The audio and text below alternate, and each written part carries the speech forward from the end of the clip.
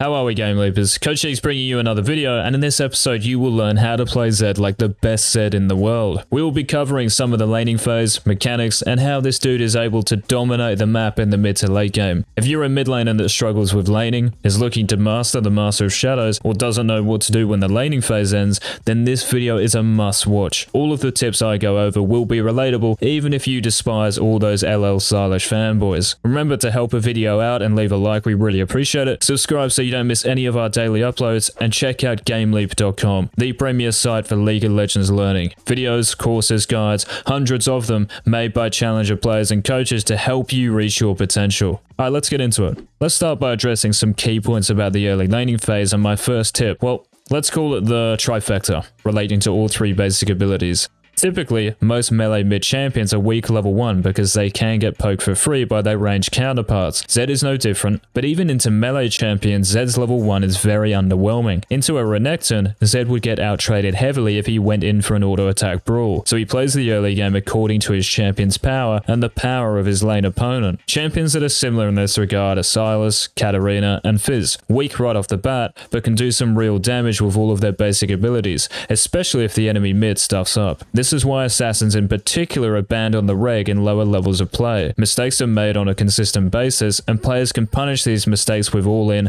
100-0 champions. So if our goal is to start fighting when we have our trifecta, the three basic abilities, what do we do until then? I said just before, Zed loses to Renekton heavily in a headbutt contest, so we don't want to fight the Croc until we have our basic abilities. It's still hard, of course, but we actually have a viable chance of out-trading him with those abilities, especially if he messes up. This leads into my second tip. Healthy spikes. If Zed has a power spike at level 3, do you guys think we should hit that spike as healthy as possible? Yes, of course. It's an obvious answer, but I've coached many Zed players who think the lane has to be won by the second minion wave. If you're going in for trades with stronger level 1 and level 2 champions, your power spike is weaker the less health you have. And if you're missing a lot of HP, it's no spike at all. Any move you try to make, even if you counter the enemy champion, will result in a death, and the lane is already over before it's really started. In hard matchups, try not to fall below 50% HP by the time you hit level 3. Now, it is relative to your opponent's health, but for the sake of argument, let's assume both players are the same skill level and they win or lose depending on the champions themselves. So if Zed in this game was to fall below half HP to a Renekton can potentially one-shot Zed by flash stunning with his Fury stacked, and the lane becomes unwinnable. Therefore, Zed farms as safely as possible when he has to,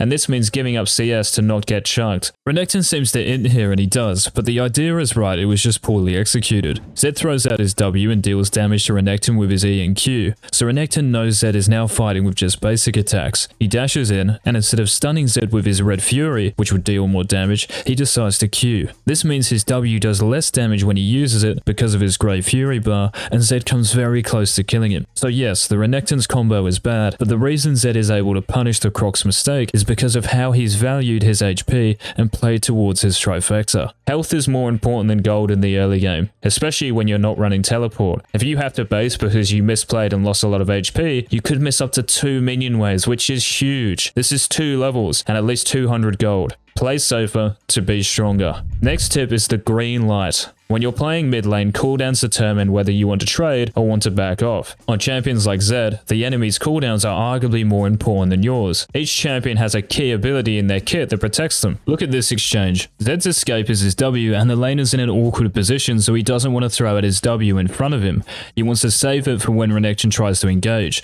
This might also bait the Renekton into overextending, so Lilia can gank and potentially kill him, but Renekton backs off. Smart move. If he was to use the second dash from his E to jump onto Zed again, then he has no escape, and being so far away from his turret, aka safety, he can throw the whole lane. Let's go through some popular examples. Syndra has her E, Scatter the Weak, that stuns, Diana has her W, Pale Cascade, that provides a shield, and Lissandra has her W, Ring of Frost, that roots. All of a sudden, when you're playing against these champions, you start to recognize your windows of opportunity because their defensive ability, if you like, is no longer available.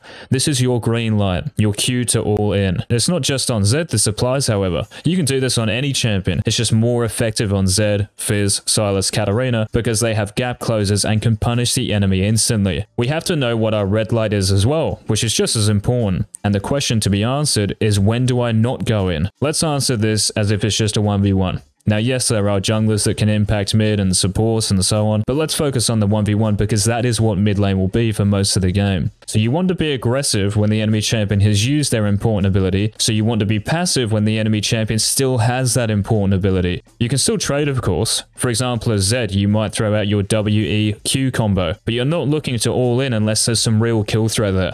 Maybe you chunk them with your trifecta, your 3 basic abilities, that you can then auto-attack them and ignite to kill them. Or maybe they missed their important ability while you were trying to damage them and now you can chase them down without any ramifications. I'm going to talk about one mechanic ZED99 uses often, and it's sick to watch and learn even if you don't play ZED, so check this out. The untouchable combo.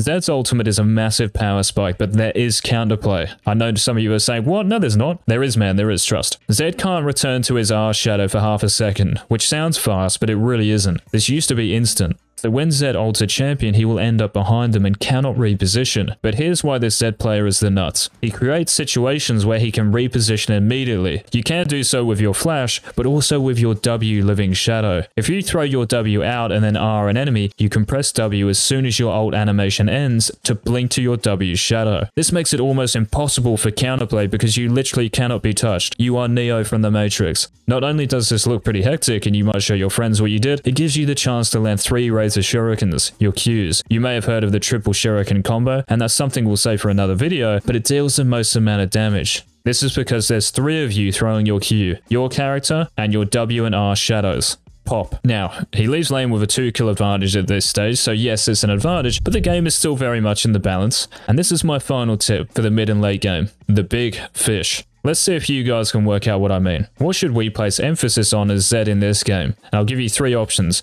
Keep in mind that it's just before 20 minutes. Number 1, we match Renekton in the side lane and try kill him and or farm. Number 2, we play top lane to be closer to Baron and try to kill Darius who's going alright. Or number 3, we hunt down Aphelios. You can make an argument for choosing any of the 3 choices. Matching Renekton probably means you have a better chance of increasing your kill tally because you're stronger. If he doesn't fight you, then you farm for free. But does it mean anything if we kill Renekton again? If ZED and Alistair, we can see him on the map supporting ZED, were to kill Renekton, what does it mean? They might be able to get the tier 2 bot tower, but in mid lane they are outnumbered. So they might decide to roam mid after killing Renekton, but what happens if the enemy team backs off? Nothing much. So what I'm saying here, guys, is that some kills are more consequential than others, and killing Renekton has very little impact. Funny thing is they don't kill him and he almost 1v2s. He's going to fall off anyway and means little compared to the other champions on his team. For that reason, I wouldn't recommend the first option. The second option, playing top lane so you are closer to Baron, is the most correct, theory-wise, out of the 3. Once towers start falling and Baron spawns, your bot lane should be mid, and your mid and top laners go to the side lanes. ZED doesn't have teleport, so he should fill the lane closer to the primary objective, in this case it's Baron, so he would go top. Darius is also playing top lane, and killing him means a lot more than killing Renekton. You could argue he's the biggest threat on the enemy team right now, but I still think there's a bigger fish to fry. And that's option number 3,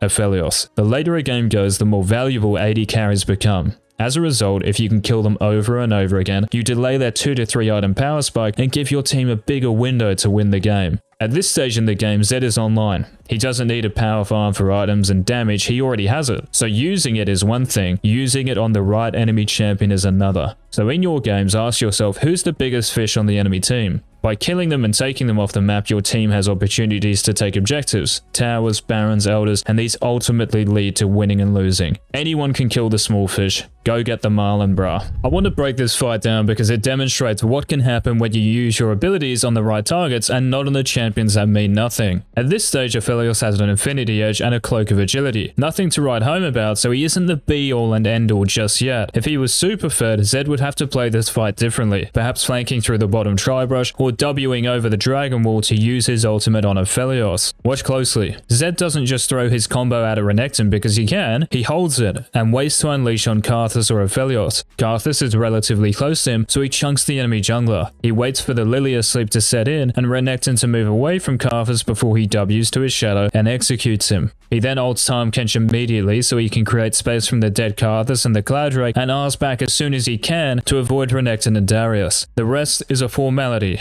and he picks up a quadra kill. So what were the key points of this video? The trifecta, 3 basic abilities, play for them. The green light, being aggressive when the enemy uses their defense. The red light, being passive when the enemy still has their defense, the untouchable mechanic, using your W shadow with your ultimate, and the big fish. Would you rather catch a marlin or a prawn? Apply these tips in your games, fam, and I know for a fact that you will climb the ranks and conquer the mid lane. If you're loving this content at the moment, it doesn't have to stop. Head on over to GameLeap.com to keep learning the ins and outs of Summoner's Rift. If you want to be the best, then sussing out our hundreds of videos, courses, and guides is a no-brainer. Please like the video if you enjoyed and subscribe for the next daily upload. This has been Coach Eagz. Until next time, peace.